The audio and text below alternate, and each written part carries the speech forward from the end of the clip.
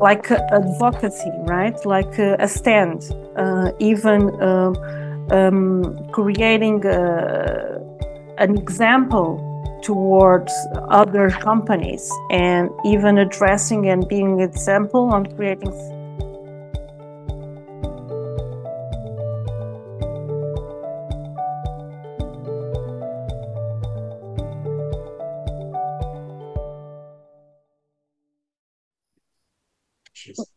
So, of course, so in fact, that's that. Of course, everything starts with a leader, right? And there's the conscious. We call it like the conscious, much more than just. And again, I just want to reinforce. There's a lot of names right now for leadership. Leadership types of leadership. Conscious leadership is not the type of leadership. It's leadership by itself. So, but it's the leadership that is required to face the challenges of 21st century right now business. So, it's it's embedded in the principles that are required for now for a leader to engage and embody. So it's not the type of leadership, right? So that's one of the things that I want to address. And of course, a conscious leader puts once he's in a leadership role. One of the principal things that conscious leadership does is to create and propel the concept of self-leadership on the others inside the organization and multiplicate that factor. So the role of a conscious leader is to create and empower others inside the organization to become leaders in their own role. So, of course, through that, when this leader embodies those principles and empower the others inside the organization, and as a replication also towards their partners, so the stakeholders that are outside the organization itself, of course, this creates a conscious organization by principle, right?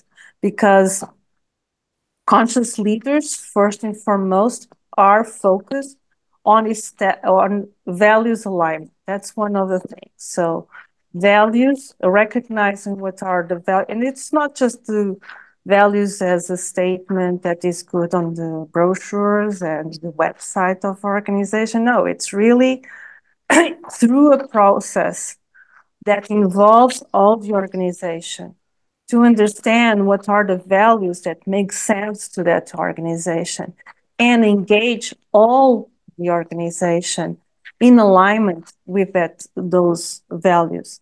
That normally, for example, us in AMARNA, we did that exercise. We addressed what were the personal values of each one. Of course, we are a small organization. It's easier to do this. But even in bigger organizations, when there's a period of reflection that this conscious leader addresses and the importance of this, of each element of the organization, address their own personal values and to see that reflected as organizational values and conceived through that process of defining the values of the organization. Align always the values of the person with the values of the organization. That's one of the roles of the conscious leader. So through that is already pushing our organization to become more conscious.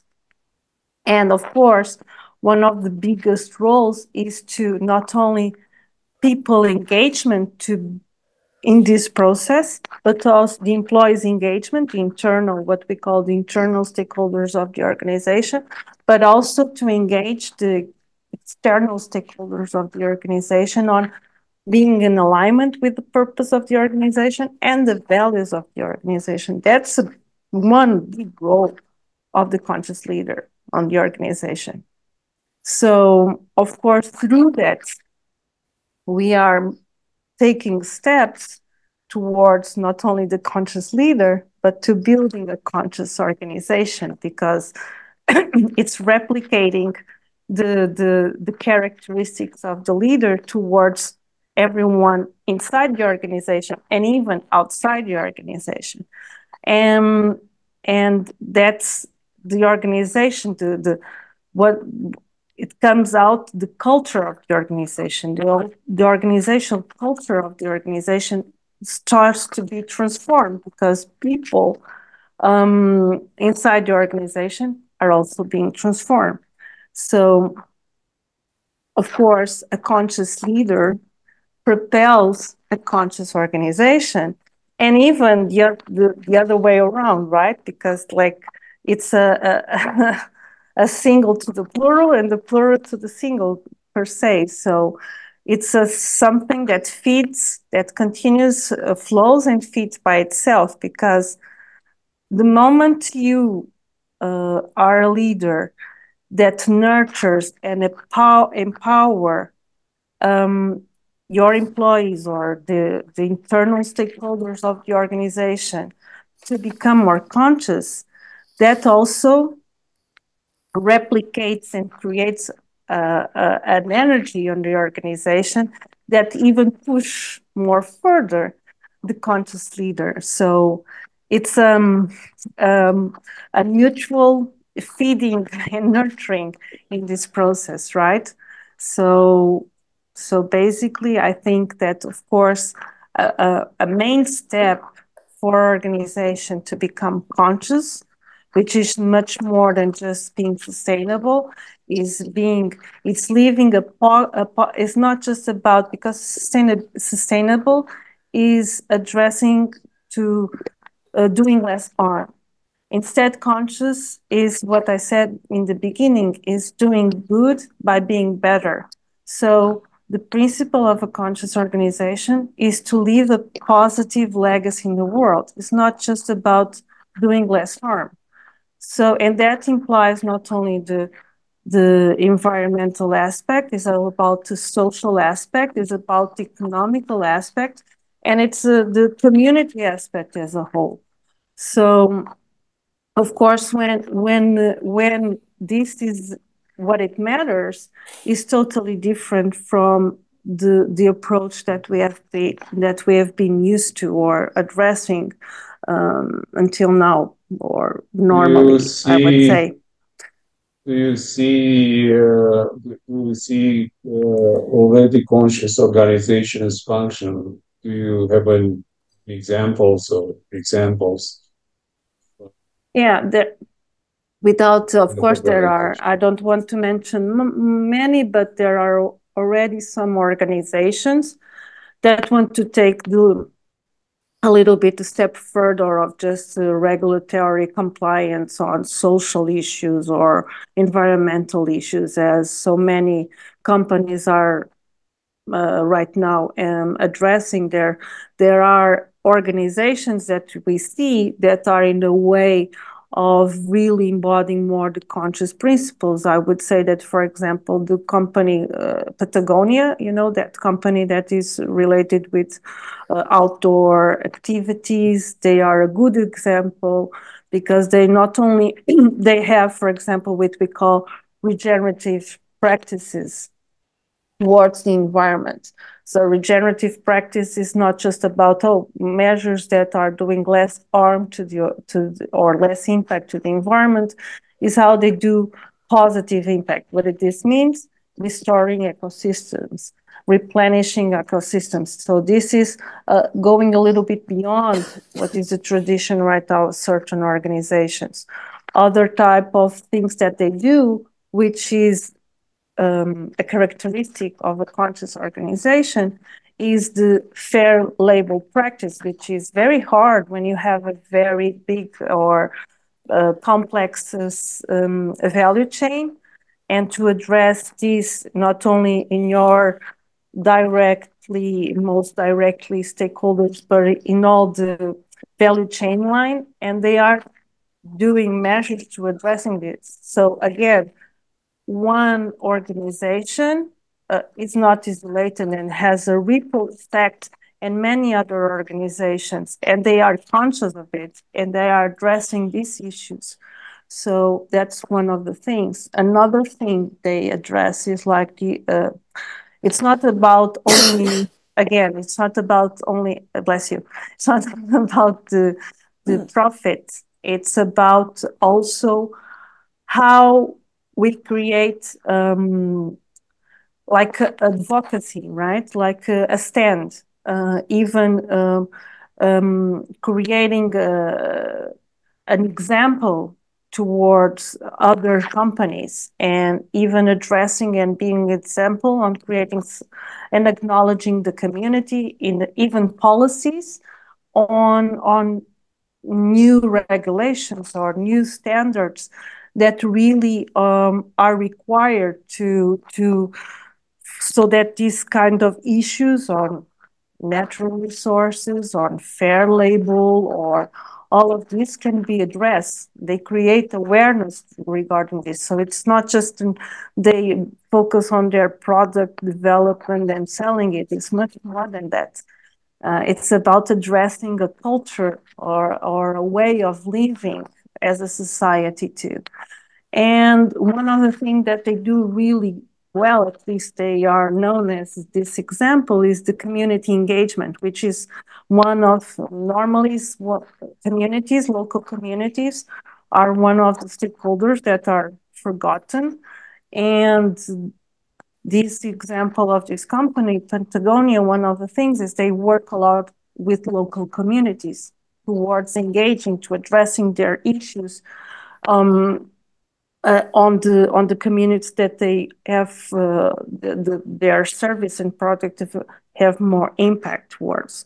So that's one of the things that they do, and that's with those examples of those practices which go much beyond than just doing less harm, or reducing emissions, or managing their waste, or even energy efficiency, or social responsibility policies and all of that.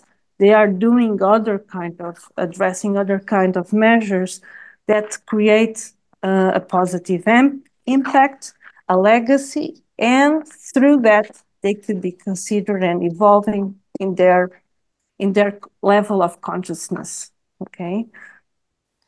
So I don't know if I actually answered to the No, question, but I it's a hope great so. example, and it's an example against the uh, trend or the trends in the industry to support fast fashion, which is known Mm-hmm. for pollution. Exactly. So one of the things that you can address is like organization that creates standards and serve as an example to among its own industry. And Patagonia is that kind of example. So You among touching many others. also on the mission of AKFI actually to set standards for the supply chains to be more efficient, And it's not, reliable. and you, and I just want to add this. Normally, these kind of examples from other peers inside in this specific industry sector are much more engaging than regulations. So Okay. that's this advocacy role that these organizations or the pioneering, you can say it, most pioneering organizations are the ones that are pushing a little bit ahead first. They have this advocacy role that can be much more engaging toward among their peers than regulations, because in regulations normally the experience that we have working with organizations, that they feel they are being forced into it. They don't feel inspired by it, and many times they don't understand why they are doing it and why they have to do it. And so it's like you demanding to a kid to do something that he doesn't understand why he has to do it, right? So regulations have this factor. When you are giving an example and showing the positivity that you have as a overall as an organization, that really empowers you, makes you thrive even more. That's when the others uh, see that, and oh, I wanted to do that too, I want to become that too. So this role that goes a little, that even of organizations that go beyond a little bit the regulations and compliance issues are are much more important than just, the ones that are strict to the regulations and the standards and country You legal you issues mentioned that. purpose, so purpose is not, the purpose of regulation is to, it's usually regressive in the sense that regulations are put in place after Exactly, yeah. changes are happening and are not going in the right direction. That's when at least governments should intervene. We can have a Yeah. separate discussion if they do or don't. Yeah, so But I that's why it's think so important, even just to mention, it's important even all the stakeholders in place, so politicians, governments, whatever, universities, academia, a business, investigation centers, local communities, all this should be working together. That's the thing. There's no actually conscious leadership or conscious organizations if all the players or all stakeholders don't push themselves out to be conscious. That's the thing. So this so. is, it's not just a matter of individuality anymore. It's about empower the individual, which could be the organization itself, but empower the whole ecosystem towards becoming conscious. That's the that's the way that, for example, nature works, and we have to learn from nature to work that way too. So there's no, for example, single tree that works as a single tree and stands out. It needs all the ecosystem, and we as humans and as organizations, we have to learn that from example from nature, which is the best teacher on this regard, in Yeah, my opinion. one of one of the questions, and I'll turn more to Isabella on this. How should we train the younger generation? Isabella, maybe. Yeah, Liliana, I guess the younger generations are the hope and they are natural in this. Like you mentioned, they're just born to be more purposeful. They don't buy anything less than that. What's your advice for them, for professionals who look to develop a career in conscious leadership type of role and sustainability focused type of role in the future? Well, first and foremost, I will repeat myself, but I think mostly for these generations, for what I see and what I acknowledge, require a lot of compassion. So compassion towards what was in the past. Look, older generations, they did what they did because it's what they knew at the time. So really understanding this, and maybe that's what was in the past was what was possible and what lead to today. So instead of having a very a complaint or against to it, have a really understanding, cultivate compassion towards what it was, but through that, what I can do better. And I think self-development, working towards self-development independently of, because being a good professional, it's not about only, and we see that more and more, it's not anymore about only technical skills. It's much more than that. I say that normally is about character and attitude. So developing this attitude and character, it's much more important, which is totally related with conscious leadership. Through that, of course, learning other skills, which is not just about sustainability. sustainability isn't a box, or environment isn't a box, social issues is not a box, closed box. It has interconnection with several aspects and several issues. So the more you know about business, the more about you know about communication, more you know about engineering even. If you are able, if the new generations are able to cultivate themselves even in these topics, it's a goal, because one of the critical things that we really have to engage more and more, and younger generations have more this role because they are going to be the leaders in the future, is to have this kind of very systemic approach that I said initially. So this is very important. It's a skill to develop that we were not used to. We were we are taught to very narrow. Me in school, very narrow thinking. This systemic thinking, which is very much required right now because the problems are so complex. It's a thing that is a skill that has to be developed.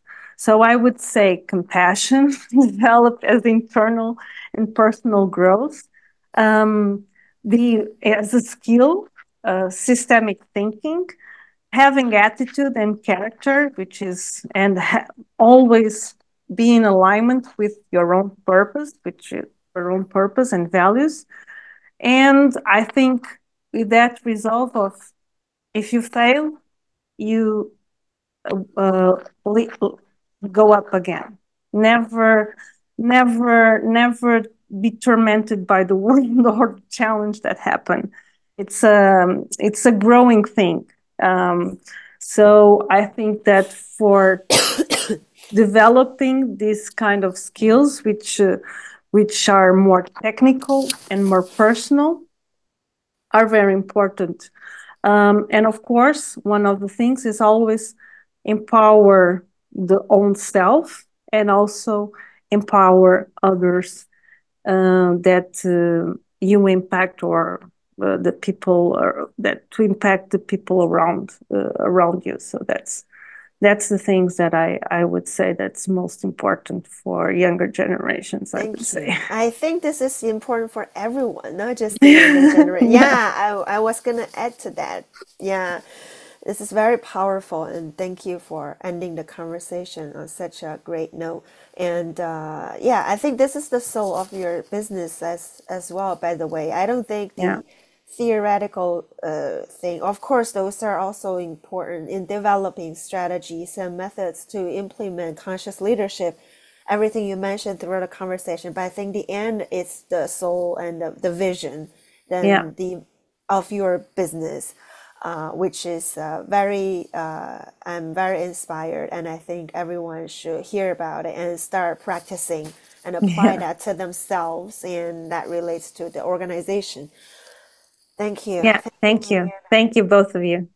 And thanks to our audience for tuning in. And make sure you join us every week for a new episode of AKFI's Actionable ESG Talk Series, where you can gain new perspective on how to mitigate risk and create value by integrating ESG and digital transformation. Until next week, goodbye for now. Bye, Liliana. Bye, Manuel. Bye. Thank you Bye so bye. much. Thank you, Liliana. Thank Bye. you, Thank you so Isabella. much. See you. Thank you See so you. much.